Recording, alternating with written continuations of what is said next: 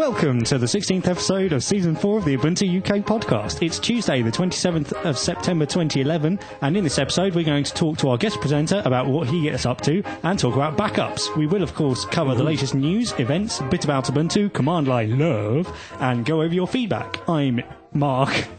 Nearly caught you out there. And with me this week are Tony. Hello, Mark. Alan. Hello. Hello. And our special guest host for this week, Anton Piatek. Hello. Hello. So, Tony. Yes, mate. What have you been up to? Oh, big couple of weeks for me. The main thing is I finally launched my wedding photography website. Plug. Which you can... So, yeah, Mark, how are you? No, I haven't finished yet. I imagine that's available at tonywedmore.co.uk/weddings. It is, actually, yes. That was a good guess. And there'll be a URL in the show notes, I am sure. No, there won't. But yeah, after a lot of... It's WordPress-based, so it's all good open source stuff. Cool. And it's very pretty, and go along and have a look. And if you know anybody who's getting married, in particular, send them that direction. But yeah, it was all good fun, and I like it. Cool. Excellent. Alan? Hello. What have you been doing? I installed Ubuntu on my laptop. On your laptop? Is there anything special about that laptop? Well, yeah, it's a Mac, so it's EFI, so it's a bit different. And the reason I did it is because we've got an upcoming release of 11.10, and I know there are some tricky things, and I just wanted to make sure all the bugs are filed, and if there's any last-minute glitches, I can get someone to have a look at it. And it turns out there was a glitch, and the very lovely Colin Watson, I gave him SSH access to my laptop, and he SSH'd in at like 1 o'clock in the morning, and fiddled about with it, and apparently it's fixed now, so it's good. No back doors then? Well, I don't think so. It was just a live CD. I booted a live CD and downloaded some source code that he wanted to look at and stuff, and yeah. That's cool. That's the first time you're doing a show from a computer running Ubuntu in a while, isn't it? No, I used my netbook recently as well, which also runs Ubuntu. So okay. So no. Anton, what have you been up to? Mostly reading Modern Perl to try and improve my Perl programming, and actually it's being a bit of a formal education for me. I did a joint computing degree with maths at uni, and there's some concepts in the book that were never covered in my degree, so it's quite interesting. It's modern and Perl and an acronym or contradiction in terms, I think. Yeah, the book tries to take people away from the Perl that's been around since Perl 1 and talk about the better way to do things now, what the new opportunities are in Perl. And basically much more readable, much more maintainable, and better Perl. That's the thing I always find is I pick up somebody else's Perl and I look at it and find it incredibly hard to understand exactly what's going on. And I find myself Googling for weird characters in a sequence, and you can never find them. Yeah, but you get some pretty awful C as well, so you can't blame Perl entirely. No, true. Yeah. So have you got a project to work on with your improved Perl? Well, for my day job, I'm involved in automated testing, so I write lots and lots and lots of Perl. Excellent. You should talk to Mark about that, because Alan and I won't understand it. More about that later, then. Develop a corner over here. Come on then, Mark. What have you been up to? What have I been up to? I've been using my HP microserver to set up network printing and scanning at home, because I've got a USB all-in-one Epson thing, which I rescued from a skip about 8 years ago. Right. In your student days. Yeah. Spend a lot of time in skips, do you? And it's worked fine ever since then, but now I've got a server at home and a laptop and a desktop. It's nice to be able to print and scan from everywhere. So network scanning, how does that work? Basically, you USB plug it into the server and you set up SaneD, which is the Sane daemon for scanning. Get it working so that it scans, and then you say to Sane, share over the network, and then you say to anywhere you want to scan from, that's my Sane server, and then start up Sane, it finds it, and you say scan. So using Simple Scan? Just on Simple Scan, start up, it finds it, and I just say scan please, and it does it. Does Sane have clients for any other platforms? Because I've wanted to do this for quite a long time, but currently the printer's been hooked up to my wife's Windows PC instead of the other way around. I don't know, because I don't have any other platforms at home. I've not had the opportunity to look. It's cool though. It is. It's. I was really excited to sit on my laptop wirelessly in the living room and press scan. And it came up on the screen, and my girlfriend looked at me and went, "What?" Did you not have to get up and go and walk to the scanner and put the paper in? I put something in already, and then went preemptively fill your scanner with stuff to be scanned. Yes, absolutely. Right. Okay. What you need now is something with a sheet feeder, so you can feed in multiple sheets without your girlfriend going over the other side. Yeah, I'll get her to stand in there and just yell every time I've finished. You haven't trained her to use a computer, then? I'm so glad she doesn't listen to this. Yeah, you can tell Laura's not here. I think somebody would have got a slap by now. Right, let's get on with the show. Yeah.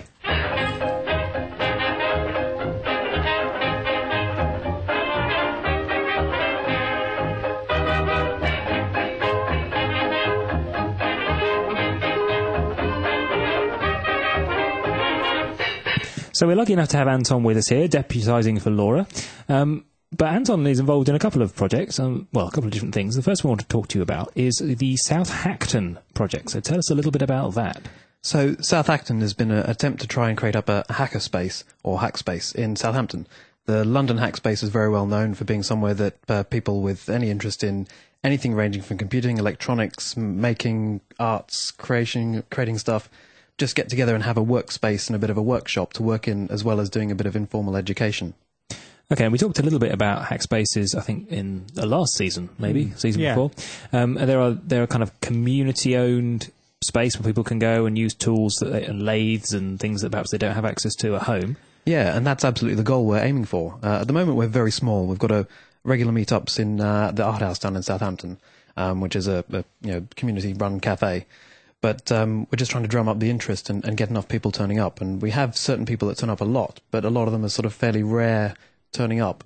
And it's that gap from having people that turn up for a bit of a chat and play with a little bit of Arduino or a computer to actually going to something where people are turning up very regularly and willing to start putting money towards some sort of community space. I guess that's it. You need people to commit a regular amount every month to pay for the rent of somewhere, I suppose. Yeah, and there's lots of options around sort of donation funding and grants, community funding, but most of them still you need to have something behind you to say, these are all the things we've done and can continue doing. Starting up seems to be a very tricky task. And I suppose as a community effort, it's a little bit like herding cats in that, somebody's just got to sort of stand up and make something happen, but there's no kind of formal structure around it? Yeah, absolutely. It really is quite like herding cats, because no one really wants to stand up and do everything, but at the same time, it's more than one person can actually manage on their own. Yeah. So have you got anywhere in particular in mind for Southampton? Any sites? We've seen a couple of things. There's a couple of business centres and charity-based centres that work with the community and have commercial properties. But at the moment, the biggest challenge is finding something that we can actually move into without having sort of a very long contract and complex terms on rent and deposits and stuff like that. Because obviously, if you need 3 months of deposit and a 6-month contract, you need a lot of money up front to make sure that you aren't going to fail straight away. Have you spoken to the London Hackspace guys to see how they overcame that problem? Because I guess they must have had similar issues when they found a place in London, which is obviously very expensive, and they had to sign some kind of contract as well. Yeah, we've had some conversations with them. We probably need to have a few more. The biggest difficulty is just drumming up the interest, and we're trying to work on smaller community schemes and sort of a couple of our workshops where we can maybe teach people to build a little bit of electronics, an LED thrower or something like that, just to get people a bit of interest and spread the word. So what sort of stuff goes on at the meetings at the moment? We've had a couple of little Arduino workshops. The biggest problem is the fact that the people that tend to turn up are all people that have gone, I've had an Arduino, in fact I've got 2, and I've built this, that, the other, and you go, oh, that's exactly what I've done. Oh, okay then. So you have 100 door entry systems all working nicely, but nothing actually inside. Quite a lot of LED flashing things, and yeah. Yeah, sounds like the Arduino projects I've seen. That's about as far as I got with it. my Nano is sat on my desk, and when I plug it in, the light flashes. You actually got it all soldered up, though? Yeah, I did. Yeah, I did. Yeah. So is part of the challenge perhaps reaching out to the other groups, like you were saying, perhaps like art and crafts type people, as well as the electronics and the geeks and so on? Yeah, and it's kind of difficult to do when you've only got a couple of hours in an evening meetup and not in a permanent venue, because you're limited on what you can do. I think the Art House is happy with us bringing soldering irons, but if we wanted to bring welders or anything a little more extreme, I think they'd probably kick us out. Yeah, the soldering at OggCamp was hurriedly moved outside, I think, when somebody thought, oh, maybe we shouldn't be doing this indoors. But so what appealed to you about the hackspace movement, and what made you get involved with this Southackton idea? I'd spent years trying to teach myself to program PIC microcontrollers, and it's actually a bit harder on Linux with the basic software than on Windows, and I refused to run Windows, so I struggled. And then I bought an Arduino and found that quite good fun, and thought, oh, this would be great if I could talk to other people and help get some understanding of, my electronics is really rubbish. Can you help me understand what I need to do here? Because the internet's full of stuff, but a lot of it makes certain assumptions. Mm-hmm. Right. Okay. And are there other people who've got complementary objectives in the group that you're kind of finding you're overlapping with skill sets and things? Or there's a couple of people turning up that are incredibly good with electronics. There's one guy that turns up occasionally that has built a couple of robots already. So it's trying to get enough things together such that we could perhaps have an evening building robots. But building robots takes a little longer than 2 hours. So yeah. And how are you able to communicate outside of the 2-hour meetings? So we've got a Google Groups mailing list or group. Soha, soha.org.uk is our short URL. We've also got Southackton, but people keep spelling it with 2 H's, and so it gets a bit confusing. We've got a wiki or a wiki there for some ideas, but mostly we've got a blog that communicates our upcoming events and when we're doing things. So if you manage to get yourself a place, would this be the second one in the UK? Or have there other places? Isn't there one in Manchester? Is there one in Manchester? I think there's one in Manchester. Yeah. Right, okay. So there aren't that many in the UK in general, and obviously it appeals, Mark and I in particular, because we live in the Southampton area. Yeah. So it will be interesting to see if it kind of takes off and happens, really. I suppose we'll have to start going to meetings. Yeah, I'm rubbish with the soldering iron and things. But that's the thing. The Hackspace, there was I saw an advertisement for the London Hackspace where they, I think last weekend, they did a whole, maybe in 1, maybe in 2 days, but a whole event all about Bitcoin. So it was nothing electronics. There was no art and crafts there. It was more like a training session and workshop, all about Bitcoin, what is it, and how it affects you and how it can change. And a lot of the kinds of people that are into hackspaces and into electronics will be into that kind of stuff as well. Yeah, I know the London one does quite a few courses and sort of weekend-long workshops and things as well. And is that something that you'd like to see happen in Southampton? Yeah, we'd definitely like to do that sort of thing. The difficulty is, and we think we've found some possible venues for it now, is trying to rent a room for a day at a weekend that they're happy to let you solder in or worse. Ideally, we'd like some sort of venue that would allow us to have welding equipment or something, so that if you're building anything a little bit bigger than electronics, you can do it. But of course, that rules out anything with carpet. Yeah. Yeah. Yes. Well, good luck. Keep it up. Yeah, good luck with that. Yeah, okay, so people, Studio B? Yeah. Can we weld in there? We can weld all you like in Studio B. Yeah. Although Mrs. Pope might not be quite so happy with that arrangement. So the other thing you're involved in is the use of Linux in IBM, who you work for. Yeah. So tell us a bit about this. So when I joined IBM, I found fairly quickly that Windows was a bit boring, and started looking around to find out what else I could run, and found a small community of people running Debian. And then the guy who was mostly running that decided he was going to leave and start a medical degree because he decided computing wasn't for him. And I sort of volunteered to pick that up. And so I found myself running a small Debian fork for people in IBM. And then shortly after, we found that there were another 2 groups in different parts of IBM and around the world doing Ubuntu projects, and decided that the 3 of us are all doing the same thing and sort of all merged. Okay. So is this an officially supported Ubuntu version for IBM? So initially it wasn't, but over the last sort of 3 or 4 years, there's been a big growth. There's always been a Red Hat client in IBM, where they supply fully supported Red Hat installs with some level of support for all the apps on it. And this sort of got rolled up into the same group. And so now we have a certain level of support. We've got canonical support for people running Ubuntu. We've got finally convinced some of the internal applications to actually support Ubuntu, because a lot of them look at it and go, what's that? We do Red Hat. And we've sort of said, well, we've got quite a few users running Ubuntu. There's a lot of people outside of IBM running it. You should think about supporting Ubuntu. Makes sense. And just how many people are running Ubuntu in IBM?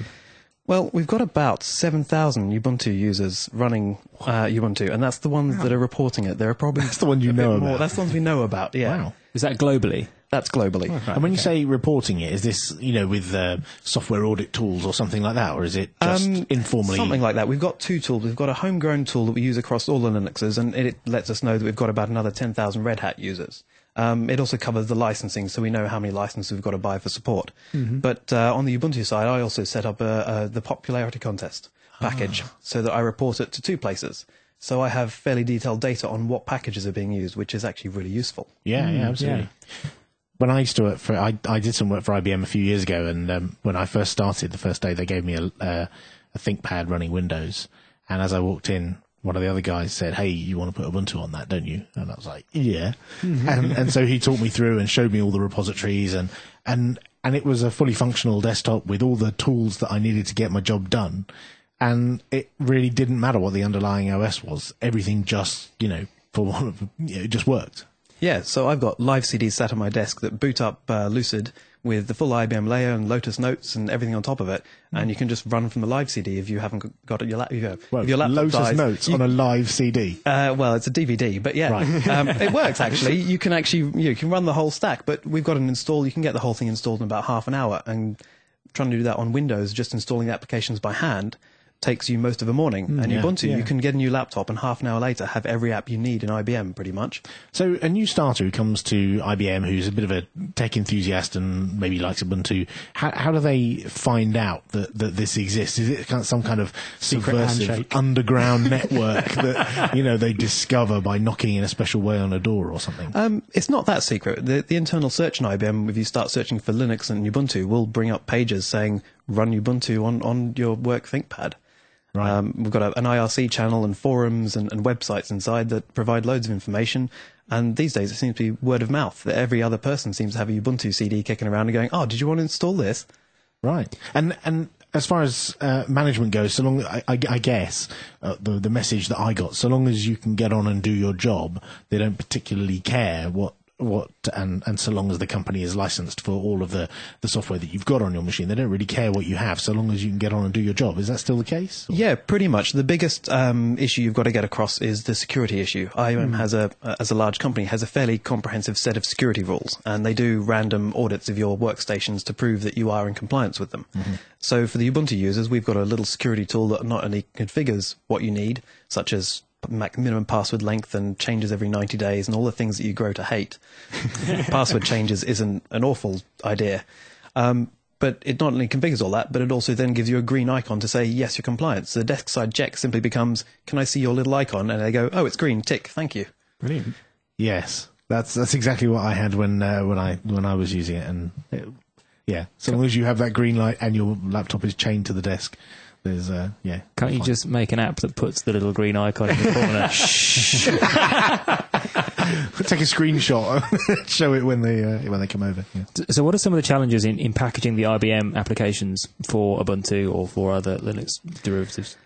The biggest challenge we probably face is just trying to manage a rollout of your packages. The packaging itself, you've got to learn a bit about packaging. A lot of it is usually we have a binary tarball upstream. So some of them you can just do really simple make deb sort of stuff that doesn't actually build, it just zips it up. But the hardest thing is actually trying to roll it out. It's one thing when you go, here, me and my mates, here's a deb, install it. When you've got 7,000 users and you go, I've got a new package, it's your mail client, it should upgrade fine, but if it breaks, what are you going to do? Fly to all countries and repair all 7,000 machines? That's the challenging part. So do you have people to support you on site with this, or is it just you kind of extra time and effort as well as the main part of your job?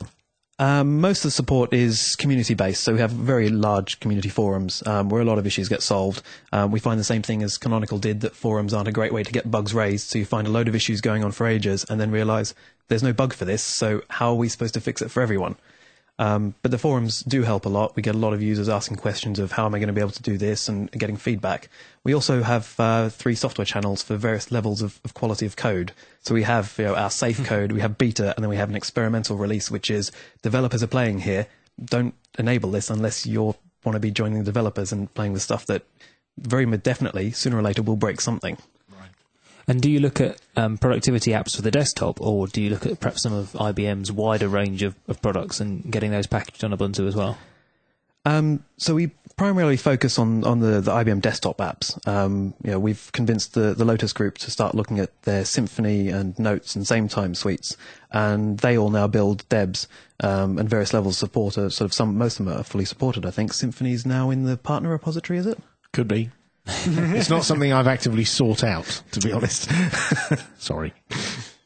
For the IBM other apps, most of them tend to be aimed at servers, so we tend to steer clear of them because we're aiming at the desktop, and most of IBM's apps are very much enterprise server.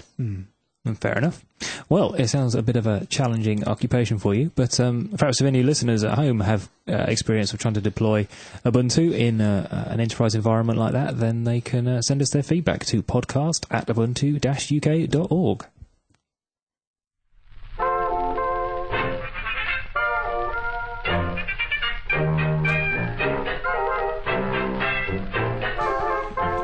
It's time for the news. UK political also-rans, the Liberal Democrats, who wrote this, have voted to scrap the worst parts of the Digital Economy Act at their conference. Normally this wouldn't mean much, but as partners in the government coalition, the Lib Dems have a bit more say in Westminster at the moment, just a little bit. Yeah, interesting. So which bits do they want to scrap? The onerous bits about checking what you do and this is the piracy. You off the net? Yeah, it's those sort of things they were looking at.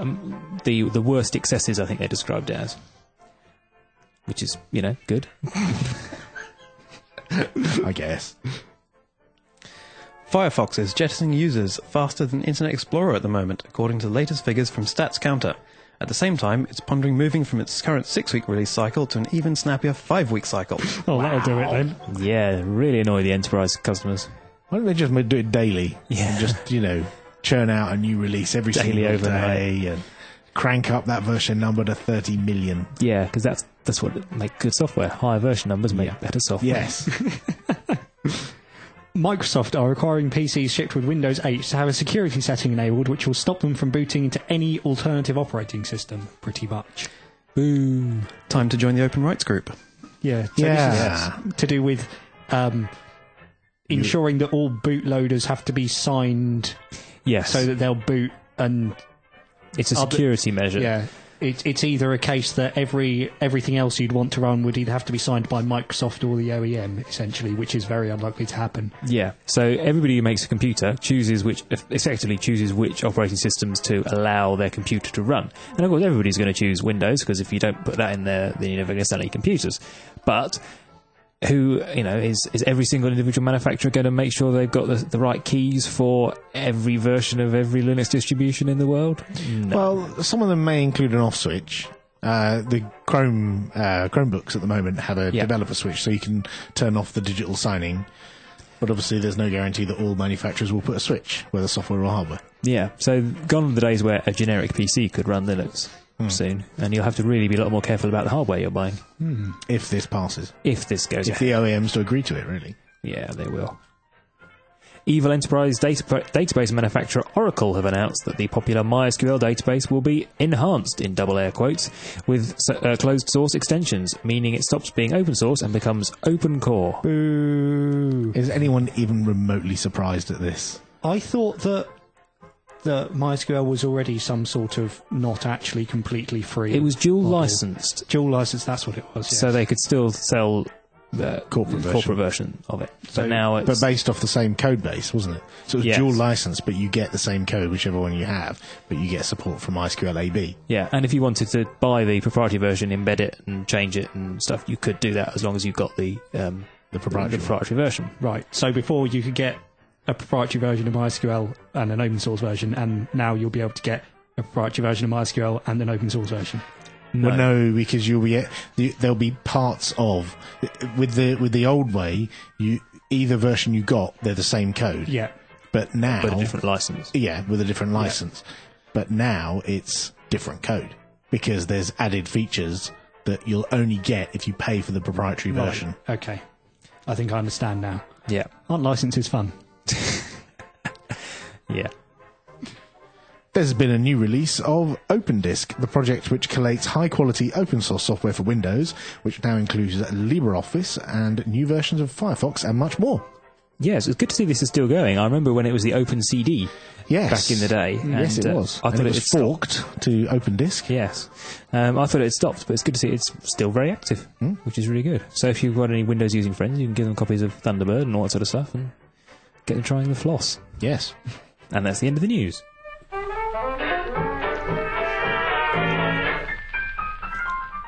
We've got some upcoming events. Ooh. FLOSS UK Unconference is on Saturday the 8th of October. That's a week and a half away. Yep. In Manchester Conference Centre, Sackville Street, Manchester. Manchester Conference Centre is in Manchester. It is. Okay. No confusion here. Any ideas what's going on that one? It's an unconference. Not a clue. So I guess probably they don't know either. That's it. They've got a website, which must be good. It's great. It's got a logo. Hang on, FLOSS UK, isn't that the new name for Unix UK user Unix group? user group? Yes. Could well be. Yes, I think it is. We haven't done much research on this one, have we? The next Ubuntu Happy Hour will be on the 20th of October in the Prince of Wales pub, Rectory Road, Farnborough, UK. Which is falling distance from my house. Excellent. So if you want to distance. come along and buy me a drink or, I don't know, look through the window while I drink, then feel free. What day of the week is the 20th of October? It's a Thursday, I think. Excellent. So the idea is with these happy Work hours night is you come along and it's just an opportunity to meet up, and it's not necessarily a geeking out in terms of getting laptops out and all that kind of stuff. It's just a social evening, and it's moving around the country. Next one I think will be in Nottingham after this. Don't live very near Nottingham either. I'm sure there'll be one in Southampton. Feel free to nominate a pub in Southampton. I already have. hasn't there? Yeah. Oh, has he? So I'm waiting for that Okay, one. speak to Alan Bell. He's organising it. Yes, he's paying for all the drinks, if I remember correctly. Yeah, that's right. Yeah. If you'd like to nominate a pub near you, if there isn't already one, there's a map on the... Ubuntu UK/happy-hour. There we go. Cool. And finally, in the events section, this is a reminder that FOSDEM is happening. When's it happening, Alan? 4th and 5th of February next year in Brussels, in University Libre Brussels, isn't it? University of Libre. Libre. I think we have to pronounce They run out it. of tickets yet? I think they're... you don't have to buy tickets, do You you? just turn up. You just rock up and, geek out. Yes, so barely 4 months to sort that one out if you're planning on going. Really think about that. Yeah, really get your thinking head on that. And that's all the events.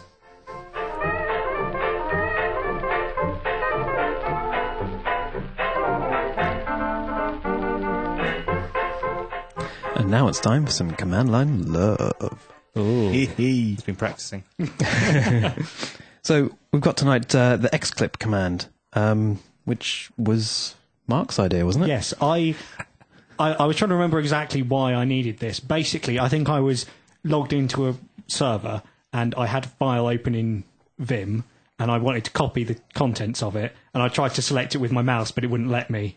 And so I thought I need a command which will just dump the contents of a file onto my clipboard. And so I googled a bit and I found xclip. So basically you just run the command, give it the file name, and then you can right click and paste into your desktop. Hang on. You were SSH'd into a remote server, and you got the contents of something on the remote server into a clipboard that was where? On my desktop. How does that work? Oh, hold on, maybe I didn't do that. Either way, I had a file that I was opening from the command line. I needed it in my clipboard. It must have been on a remote server, otherwise why wouldn't have I just opened it? Do you run the xclip command on the remote server? I must have done. Is there some whizzy stuff in SSH that shares the clipboard contents? Well, it does share your X session, so if you set the flags, it can share your X session, so it supposedly can access some of your X. That could have been what I did. Either way, this command can dump basically the contents of a file onto your clipboard.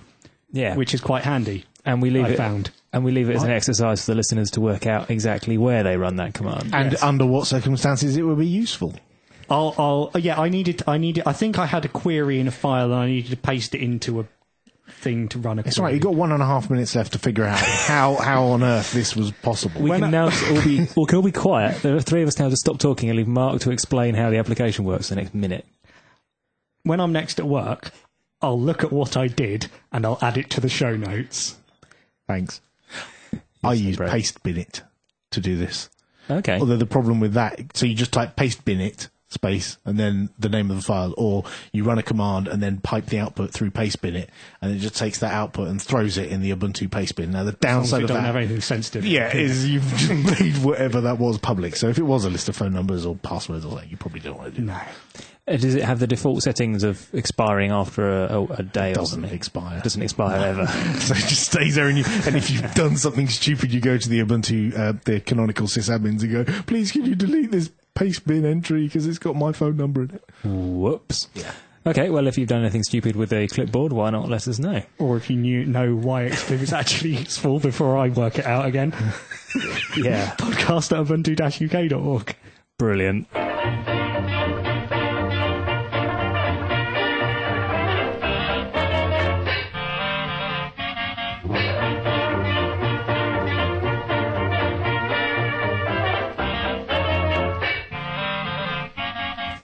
So we asked you, the listener, what we should talk about. And this subject has come up a number of times, actually, and we've thought about talking about it for a long time. We've touched on some similar things, I think, in the past. Yes. And it came from Troy Astley, Bugalow on Twitter. I think that's how you pronounce his name. G-G-A-L-O. Yes, B-U-G-G-A-L-O. And he says, I'd like to hear what online off-site backup solutions you guys are using with Ubuntu. Well, this is a situation, a solution very close to my heart at the moment because I managed to lose some stuff at work. Now it becomes clear why the 10-hour days have been happening. Yeah, I wrote some code about 2 or 3 months ago, which took me about 3 weeks to write, so that the work I had to do this week, I'd have all of the groundwork done and unit tested and everything, and I could just get on and do the last little bit. And then I came to do it and found, oh dear, I deleted it by mistake. Oh dear, my backups weren't working. Ooh. Yes. If you're writing code, why are you not using some sort of version control? I deleted the repository. Okay. So you need a backup for your version control repository. Yes. So should we talk to Tony first? Okay. Because he clearly doesn't do what Mark does. Yeah, I back up everything. Right, so Tony, Okay. what have you got and how do you back it up? Okay, so my data is probably fairly typical of most people, a few documents, a few MP3 files and things like that, but I'm a photographer, so I have lots of photography files that I need to make sure I back up image files, as we like to call them, in the trade. I have most of those on a desktop, but I also have a laptop and a netbook and things. So you've got multiple computers and you've got computers. Files spread over all of them. Yes. Right. And some files are only in one place because they take up a lot of space, particularly the graphic files. I also have a VPS offsite through Bitfolk, and I also have a DreamHost account, so I have web services that I sit on those that I need to back up as well. My email archive is on one of those servers as well, so I want to make sure that's backed up, because as much as I trust the cloud, I don't trust the cloud. Right. So I want a copy of my data where I can get hold of it.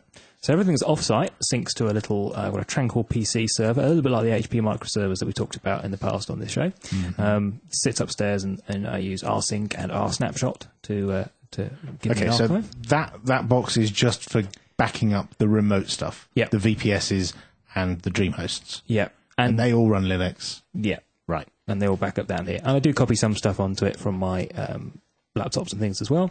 I also have an encrypted external hard disk that I use encrypted using the Ubuntu disk tool, which is really quite neat. Once I realised it was there and it did it, and I didn't have to fiddle around with the command line too much to work out how to do it. Well, at all. I tried to do a command line and it didn't work, and then I realised it was a good GUI tool and it did just work.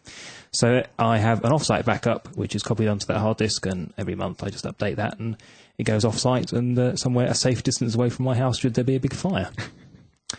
What tools do you use? You said rsync and rsnapshot? Yes. Those are the two main ones. Are they command line tools? There's no GUI front end or anything? I think there are, but I don't use them. Okay. Particularly not on the server, because the servers all run headless anyway. Okay. On the desktop, I could well sync that or script that, sorry. But I also use Ubuntu One for keeping some files safe as well. If there's something I want to make sure isn't just on one machine, but is up in the cloud, then I'll stick it in my Ubuntu One folder, and off it goes. Do you have a copy of your Ubuntu One folder? Because I got pointed out that I have some files in Dropbox that, while being encrypted, are the only place they are, and if Dropbox ever had a fault and lost my files, I'd lose my passwords to everything, which would be a bit unfortunate. Yeah, there's a certain element of that, but the files do actually sit on the disk on the local machine as well as up in Ubuntu One. I have had an occasion where for some reason all the files did get deleted, but then I just phoned up Ack and he fixed it for me. Excellent. Which is that phone number available? Or? Yeah, sure. It's 07. No. So the key question: when was the last time you had to restore something, and did it work? That's a very good question. I can't remember, but I did have calls to go through and see if I could find some files which I couldn't get my hands on through my backups, and I was able to locate other files. Okay. So, yeah, it works. So you're actually using completely free software then, aren't you, for your backups? Yep. Yeah, of course. Wow. Naturally. Okay. Anton, go for it. Tell us what you do. Very similar. My desktop, which also has quite a lot of photos as well as a few other things, backs up to a media server in my living room. It's got all my music and other stuff on it, and that's raided because I don't trust hard drives. I seem to have one die way too often. So, after 4 years, I start thinking about time to replace them. But I worry about the idea of losing my photos in a house fire and don't want to have to run into a burning building to get them. So I have an old PC sat in my parents' house, which I copy across the internet to, and that's, again, rsync. I never used rsnapshot. I have a script I wrote myself that basically does a copy with hard links. And so I've got a copy every month of files, so even if I accidentally delete all my current files, I have a copy from last month and from the month before, and it takes no extra space, but that's the same as rsnapshot. Right. I also do the other way around. My parents back up from their computers onto that server, and it copies back to my house, so they have a remote copy of everything too. Blimey. That's redundancy several billion times over, I think. Yeah. Please don't say your parents live upstairs. Or No. Good. I just thought that might be a flaw in the plan. Just checking. I know you're clearer than that. Do they live, what's the blast radius of a nuclear explosion? Do they live further than that away from... I'm not going to care about that afterwards, to be honest, unless I'm away on holiday on the other side of the world. Yeah. At which point I'm not worried about my hard disks, I'll be worried about my parents. Yeah. Oh, well, that's true. See, he is human inside. Really? Okay, maybe not. It's the shiny metal skin that fooled you. Yeah, I'm. As you can probably guess, I'm not amazing with backups. What I've started. Really? Well, what I was doing at work was simply rsyncing my stuff to a server, which it turned out wouldn't have helped me anyway because I didn't realise that I'd deleted my stuff until about a month after I'd deleted it. So what I'm doing now is using a tool called Back in Time, which is very similar to rsnapshot, except it has a nice GUI. So you basically say, I want to back up these folders, exclude this, this, and this, put it here, do it this often, and then you tell it when to delete stuff, and you can tell it, it's got a smart delete mode, which will do things like keep one backup from every year, one from every 6 months, and one from every of the past 2 months, and one from every of the past 2 weeks, and so on. And so this Back in Time is a graphical thing. Yeah, well, it's a graphical front end for rsync and some scripts that the developer wrote to do a similar job to rsnapshot. So it runs a daemon in the background that actually does the backup, or a cron job or something. Yep. But then you can just start up the GUI and it will show you all of your snapshots, and you can browse through them in the GUI. And the main flaw with it is that it'll only do it to what appears to be a local file system. So you have to, if you want to do a remote backup, you have to mount it locally. Over SSHFS or NFS or something like that. Yeah, I mean, this is the big problem I always have with getting remote backups working nicely, is having a remote file system which supports everything it needs to without me having to do a passwordless root login to the remote server or to my server or whatever. Yeah, which is basically the thing you have to do. And you can be clever and lock it down, but it's a pain to have to do that. Exactly. Set up some sort of authentication and make sure it's only running rsync and nothing else. Yeah. All this sort of thing. Even just rsync can be a bit of a security risk, because all someone has to do is craft a command that says rsync and sync, etc. down, and now they have a copy of your password file.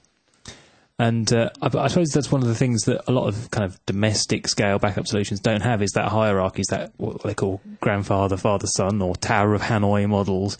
And because it's real, look it up. But enterprise sort of scale backup systems do have that, but you need so much more media to store it on. You need tapes full of safes full of tapes and things. Yeah, I mean, our backup system at work is obviously enterprise, and my laptop's backed up to it, spends every lunchtime updating the files.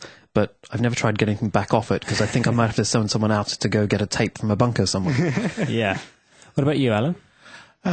So I have a similar mishmash of computers, like desktops and laptops and stuff, and remote servers as well.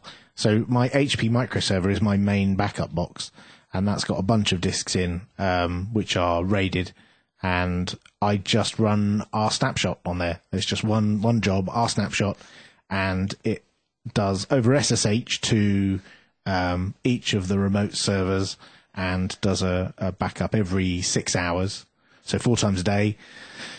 Keeps the backups for as long as I've got disk space to hold them, which I think I've got 4 terabytes, and there's plenty of space. Although that disk fights for space with my photos and my videos and stuff like that. So your photos are just RAIDed and are snapshotted? The photos are backed up twice and also in a paid Dropbox account. They're on my wife's computer, and she has a paid Dropbox account, and I just wanted something super simple for hers, so that when she plugs a phone in or a camera or whatever, and it drags all the photos off, I don't want her to even think, where are these backed up? I just want it to be all auto magic and stuff. So I have done a symbolic link from the Dropbox folder to her photo folder, so that it just, as soon as a photo appears on her computer, it's synchronized up to the cloud. So what do you guys think about the cloud, about relying on... would you ever rely on the cloud as your sole backup solution? I'm doing a backup thing, it goes off somewhere, it says it's done. Well, the problem is with something like Dropbox that automatically updates is a quick rm-rf on your Dropbox folder, and suddenly you have nothing in Dropbox, and it gets synced everywhere, and everywhere that's relying on Dropbox now gets automatically erased too. I've actually done that. I've done it with Dropbox, and I've done it with SpiderOak I can't remember how I did it with Dropbox, but I did it with SpiderOak by pointing at an empty folder and saying synchronize that with all my other machines. And what I wanted it to do was bring down all my other machines' files onto this. And it went, an empty folder. You want me to replace all your files with an empty folder? Okay. And it just went and just got rid of everything in my SpiderOak synchronized folder. That was the thing that worried me with my password file in Dropbox. So I added a cron job once a night on my media server to copy my Dropbox into the rest of the folders so it gets backed up. So I now have... But then you're backing up your backup, and what I did... It's the object, doesn't it? To get that back, I had to start one of my machines up that I knew was in sync, pull the network cable out and shut down my wireless network so that it didn't instantly go, oh look, and then delete all my files. So yeah, you have to be a bit careful about these things with the cloud, because catastrophes can happen. But it's the same reason that RAID is not a backup, in that you've still only got one computer with the disks. It protects you against a disk failing, but it doesn't protect you against house burning down. My own stupidity. Or your own stupidity. Yeah, that's the most common one, because I've deleted stuff and gone, oops. Yeah. So really, if you're looking at something like Dropbox or Ubuntu One for a backup solution, you should be copying files. It should be part of it, but you should be copying files into Ubuntu One that you want to back up, so they go off-site or they go around other computers and things. But you shouldn't be using Ubuntu One as the only place to store live working documents. There's also the problem that you mentioned, having a hierarchical system. So, for example, you recently wanted to do some analysis of the Apache logs for our website. Yes. And because they'd all been rotated round on the server, they'd been deleted. No, it's all perfectly normal. The Apache logs have been rotated round as they normally are, and so the oldest ones have been deleted. But because I do a regular backup of that box every 6 hours, and it's kept like daily, weekly, monthly, I could go back a very long time and find the missing bits. Whereas if Dropbox was just taking a copy of that folder, that's gone. So, some kind of hierarchical system would be ideal. Yeah. You guys ever feel about the need for a hierarchical thing on the desktop? Does it make much sense? It does for servers. Well, I'll give you another example. My son plays Minecraft a lot, and the world that he creates is on the local PC in his home directory, and some friends came round and completely trashed his world. And he was kind of distraught that, they'd set fire to his house or something, because they weren't experienced players, and they trashed the joint. And so he was quite gutted that he'd lost all this work, in inverted commas, that he'd done. And a few days later, or no, actually a few months later, I said to him, actually, I've just realised I can actually get that back. And I went back to to my wife's calendar, figured out the day when those friends came round, and then looked on the backup drive for the day before for that folder and pulled it back. And I got his stuff back. You missed a wonderful opportunity to claim to be a wizard there. Yes, well, he was impressed, but he is only 5. So. Well, perhaps if you're listening at home and you have got a backup solution that maybe, could help Mark when he deletes his files next time around at work. I'll be all right next time. Yeah, everybody says that. LART tool. Yes, a big stick to hit him over the head with. So if you've got a solution or some other suggestion for backing up your Linux desktops, why don't you send it in to podcast@ubuntu-uk.org.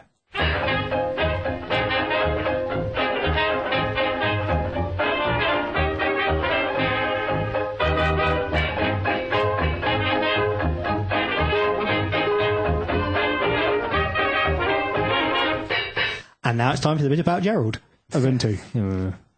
A bit about Gerald Ubuntu. Yes. The Ubuntu Community Council is looking for new blood. Yeah, I heard they got rid of some people. They're looking to ditch. Some time. Yeah. So people who are on the Community Council are on it for 2 years, and then their position expires, and we go out and ask new people, and also the existing people if they want to stand again. And a few people have said they are willing to stand again because their position expires at the beginning of October. And some of us have said we're not going to stand again. Myself and Mike Basinger have also said we're not standing. And so the opportunity is there for other Ubuntu members to take a position on the Community Council. So what does it involve? What? Being nominated and getting on it, or when Once you're actually on it? A lot of it is managing the governance process for other teams. So, for example, managing how elections work for the developer membership board, the IRC council, forums, that kind of stuff. But also there's a bit of work involved in managing conflict within the project. So, if something, there's a conflict on IRC and it's escalated to the IRC council and it's not dealt with there, then it gets escalated up to the CC. It's not a huge amount of work. It can be a large amount of work at times like this when there's lots of people expiring and you've got to manage all the voting and all that kind of stuff. But right. It's not a tremendous amount of work, but it is quite rewarding. The mental picture I've got is that scene in The Phantom Menace where they're all sat around at the top of the tower in those round-backed chairs, and like Yoda and Samuel L. Jackson. The Ubuntu Jedi Council. Yeah. Is that what it's like? Yeah, it's exactly like that. Cool. Definitely no phone calls in the garden during podcasts and things like that. Yeah, we've had a couple of those. But that's also, interesting about, sometimes it's about managing expectations in the community and disseminating information that's coming from Canonical, and Canonical will consult with the Community Council in the best way to handle things. So, when Canonical are about to make a big announcement, sometimes they'll talk to the Community Council and say, look, how can we approach this? What's the best method for, putting this information out there, or who should we consult in the community in order to deal with this issue in the right way? So, does that happen before the last minute changes landed in the distro, or is it? To be fair, it's getting better. We did have in the past a lot of occasions where Canonical would say, "We've hey, done look this. at this. How do we? Look at this great new thing," and the community went, "Hey, screw you." So it's a lot better now. Buttons. Yes. Okay, and the Ubuntu One version for Windows has released its second beta, and there's a link to the exe file, which is helpfully in our show notes. There's a nice shortcut that'll take you straight to the exe. Yeah, it's so Ubuntu One, when it first came out, was only available for Ubuntu. Yeah, and there's a Windows client that's been under development for about a year, I think. And this is an official Windows client, isn't it? Yeah, the API was always available. It's an official client. Yes. Runs on .NET or Mono or something, doesn't it? It was. They've rewritten it in the last few months, and it now uses the same underlying bits as the Ubuntu client. I believe it's Python, GTK, and all that. So presumably it bundles Python and GTK with the download. Yeah, it's pretty hefty. Yeah. But I already have all of that on my Windows PC, so it works. I mean, it's come in for a bit of criticism because it's not the prettiest thing. I think it's all right. It works. It synchronises files. It doesn't really need to be pretty, does it? No, but it's still got the massive flaw that I keep banging on about, which is the fact that it doesn't work behind proxies. Which is useless for corporate people. Yeah. Who does work behind proxies, eh? Yeah. Next up. George Castro, yes, explains what goes on the new DVD version of Ubuntu 11.10, and it's mostly language packs. That's exciting. No, not anymore. There's extra stuff on the new DVD. There's more drivers. Yes, and stuff. Yeah. Which is helpful. Yeah, NVIDIA and ATI drivers. Extra desktop packages, including XChat. A more complete version of LibreOffice. GIMP, of course, which isn't on the CD anymore, so it's just on the DVD. Inkscape. Liferia, the RSS reader. Pitivi, the video editor. Yeah, so there's loads of extra stuff because this is a common question. People, when they go and Google, download Ubuntu ISO, and they get dumped at some random folder somewhere on a mirror that's got a DVD image on it, and they think, oh, that must be great, and they download it. And in the past, it did contain pretty much just the normal install, and like you say, a bazillion language packs for languages you're never going to use. So they've changed that, and now it's actually got some useful stuff on it. So presumably, if you're making a bootable USB stick, you could use the DVD image instead of the CD image? Yeah, the theory was they would have three images, a CD-size image, a DVD-size image, and then one in the middle. Right. Which is like 1.5 gig, which would fit on a 2 gig stick. Ah, I see. That's the theory. This one's too small, this one's too big, this one's just right. Yes, Goldilocks. There's been an Ubuntu-friendly call for help. I don't know if that's a friendly call for help or... As opposed to the Ubuntu nasty call for help. The unfriendly call for help. So this is to do with the Ubuntu-friendly project, which is not a hardware certification scheme. No, there's a lot of... No, there's an acronym in that somewhere. Yes. But Arapolido, who I interviewed at UDS, has posted a mailing list asking for some help with Ubuntu-friendly. So what do you have to do? You have to basically run... it's a program called Checkbox, which is the testing thing. So, Oh, you say, yes, that worked. I did that test and it worked. I did that test and it worked. Yes. Exactly. My keyboard works, my mouse works, my video card works. Yeah. Yes, I can hear a sound. And then when you press a button, it submits that all with details of the type of machine you've got. So other people who are buying one can look through the list and see how well supported it is. And there's a PPA where you can get a checkbox, and apparently there's a bug fix release which fixes a fairly critical bug. So you need to get the latest version, and then you'll be able to help submit your data. It's like the super easiest way to contribute to Ubuntu. Yeah. Install this package, run the tests, and then at the end you've contributed. Is this the same one that's on the desktop and you can run it and test your hardware? Yep. And you spend ages going, did this colour work? Did this screen resolution work? I got bored the last time I ran that. It's testing is boring. I'm afraid. Unless you're Dave Morley, in which case it's super interesting. Really? Are you sure it's not super interesting? Right, and lastly, there's a new Ubuntu app developer website which has been launched, which looks like an Ubuntu website. It's all very cool. Yeah, developer.ubuntu.com. We talked about this with Jonathan Lang, and yes, it's now live. Cool. Yeah. Yeah, indeed. So go and check that out. Right, that's all in the Bit About Ubuntu for this week.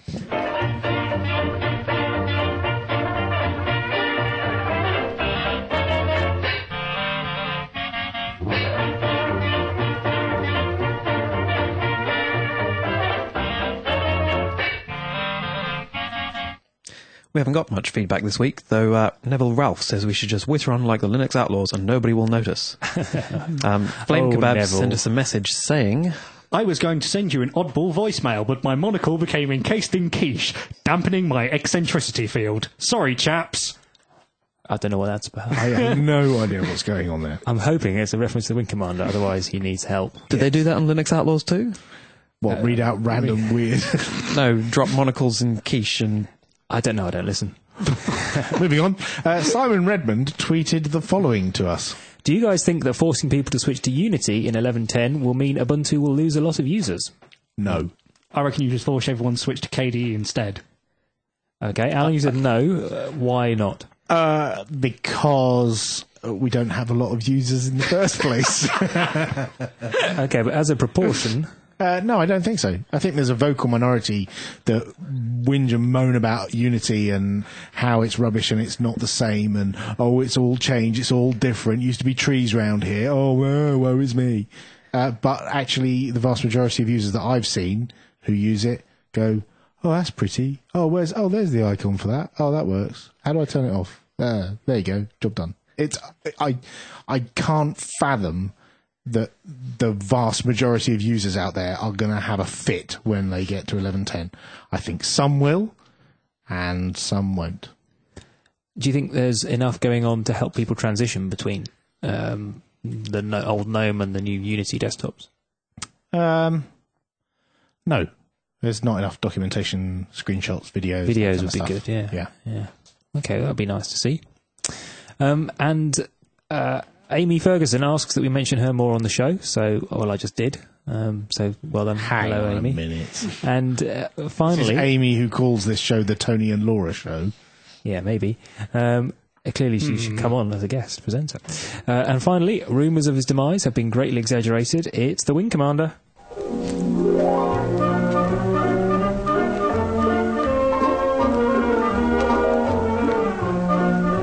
Wing Commander, Sir Arthur Curmudgeon here. Happy to report the rumours of my death have been greatly exaggerated. I'm finally back from my trip to Istanbul on the Orient Express loco, but I missed my return train. Bit of unpleasantness at border control, I'm afraid. Apparently, some of my fellow passengers wrapped a quantity of baking powder in cling film, along with some dog biscuits, and put it in my luggage.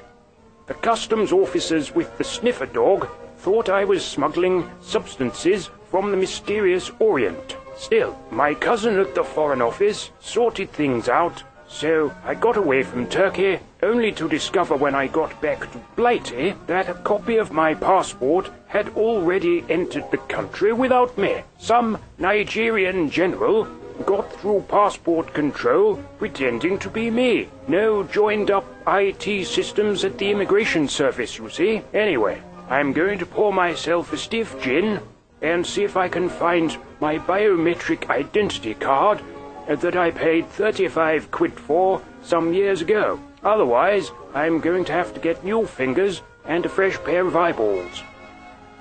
Cheerio from me, the WC.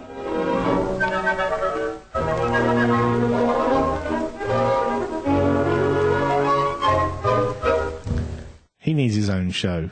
Yeah. I'm glad he made it safely out that tunnel, though. Yes. I was a bit worried about him for a while.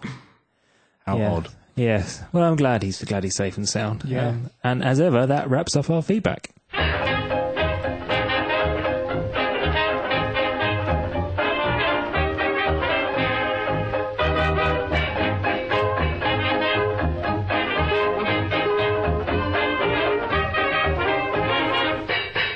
That's all for this episode, and thank you for listening. You can find out how to get in touch with us on our website, podcast.ubuntu-uk.org, including our voicemail numbers and Twitter feeds, and you can leave us messages via Skype and Facebook and the IRC channel and all sorts of things like that.